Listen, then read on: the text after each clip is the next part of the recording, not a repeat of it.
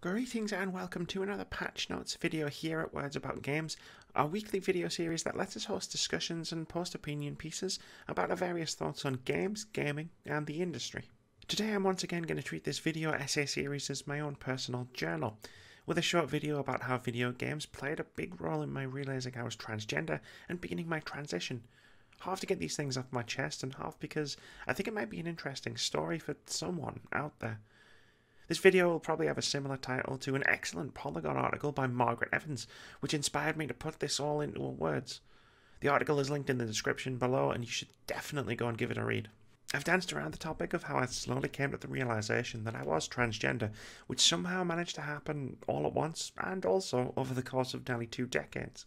It's something I've unpacked a lot over the course of the past year and change, and it probably won't surprise you to learn that video games played a fairly substantial role in cracking my egg, which is a term from some trans subreddits that refers to the moment a trans person realises that they're trans.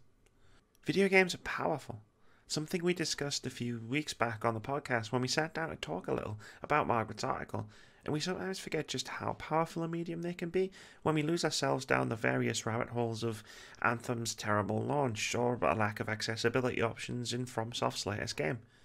For this week's essay, I wanted to sit down and expand on what we talked about and chat a little about how video games changed my life.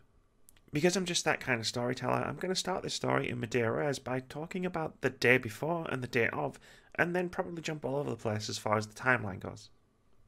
The night before my egg cracked and my life changed forever, I was, as I so often am, browsing social media before I went to sleep.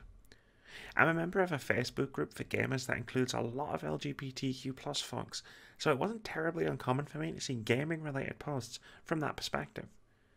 One of the last things I read before I went to sleep said the following, which is heavily paraphrased as I didn't save the post. It wasn't until months later that I realised this was part of what triggered me to start questioning my gender identity. When you choose female protagonists, because getting referred to by the correct pronouns is immensely satisfying. Yeah, it probably said something completely different, but it was well over a year ago at this point, and that was the basic gist of the post.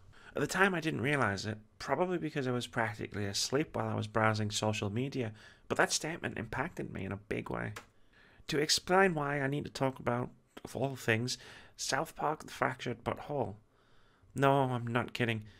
Fractured But Whole was a pretty good game about kids playing superheroes in the usual South Park style. In the game, there was a fairly minor subplot involving the South Park school's guidance counsellor, where you had different gender identities explained to you. I'd more or less imported my character from the previous game, where you were one of the boys no matter what.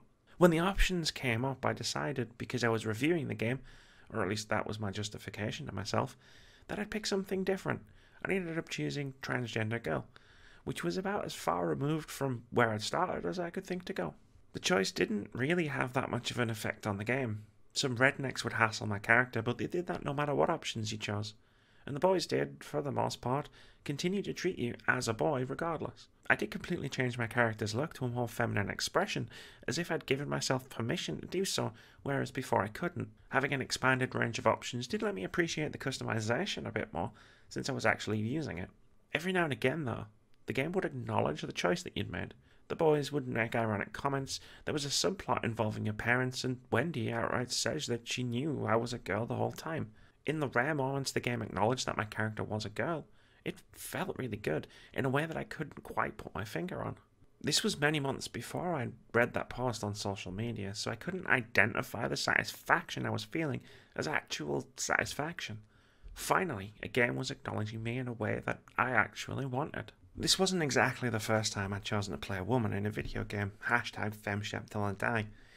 What made this different was how I had made the choice. In other games like Mass Effect, I'd gone into the game from the start, knowing the character I was playing was a woman, so it framed the entire experience completely differently.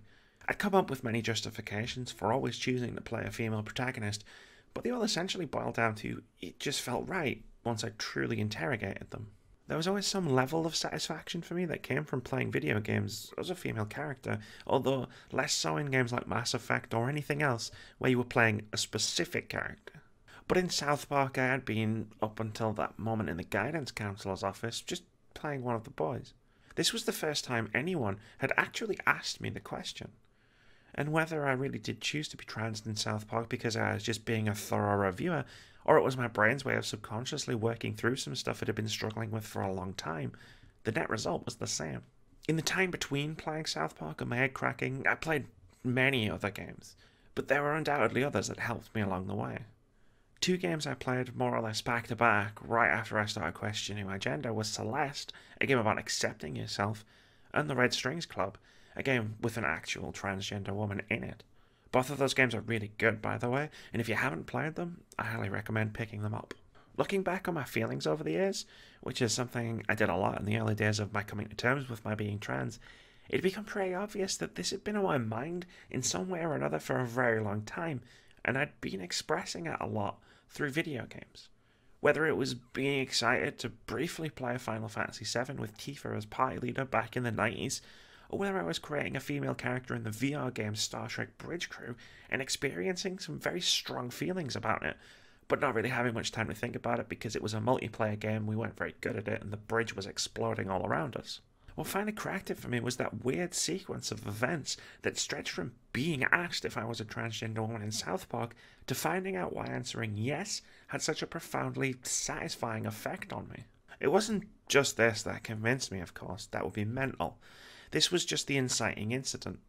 Immediately after my brain had made this connection, I was scouring Reddit for stories, talking things over with a couple of my close friends, and asking questions of some wonderful trans women on Twitter who were kind enough to reply to this complete stranger asking them what were probably highly personal questions about themselves. And after all of this, I'm sitting here, about to hit my 1-year anniversary of starting hormone replacement therapy, having come out last September to the wonderful support of a fantastic community and some of the best friends I could have ever asked for. It's been a challenge at times, but it's honestly been the best year of my life. And I owe a lot of it to bloody South Park, of all things. I wanted to end the video on that last sentence as some sort of dry humour joke, but I did also want to use this video and that sentence to make the point that it shouldn't have taken a South Park video game to help me come to terms with my gender identity. There's a lot I could say about LGBTQ+ representation in everyday life, and how if trans people could live more openly, I probably would never have went decades without realising I was trans myself. But video games can actually be really interesting places to explore these things from a relatively safe space, which is also touched upon in the Margaret Evans article I mentioned at the top of this video. Again, if you haven't read it, it's in the description below. You should definitely go and check it out. Video games can allow us to experiment and ask questions in a way that no other medium possibly could. If the representation was even a fraction better for transgender playable characters, then perhaps people like me wouldn't need to go through such long periods of time without the basic information necessary to realise what's going on in their head. Okay, this bit at the end's gotten a bit rambly, and honestly, I didn't have such a clean ending sentence this time as I did before. I decided to go on a minor tangent about how important representation is in games and how much it could mean for the people who are in my position. So I'll just end by saying Happy Pride Month to all my LGBTQ+ siblings. Thank you very much for watching this video. If you've enjoyed it, please leave us a comment, like, or subscribe to the channel if you haven't already. We've got tons of awesome videos coming every week, including review impressions, indie game of the week, debate-driven top 5 lists, video essays, and our weekly podcast where we discuss games, gaming culture, and the games industry. We also stream 3 times a week at twitch.tv/wordsaboutgames. But most importantly, have a fantastic day.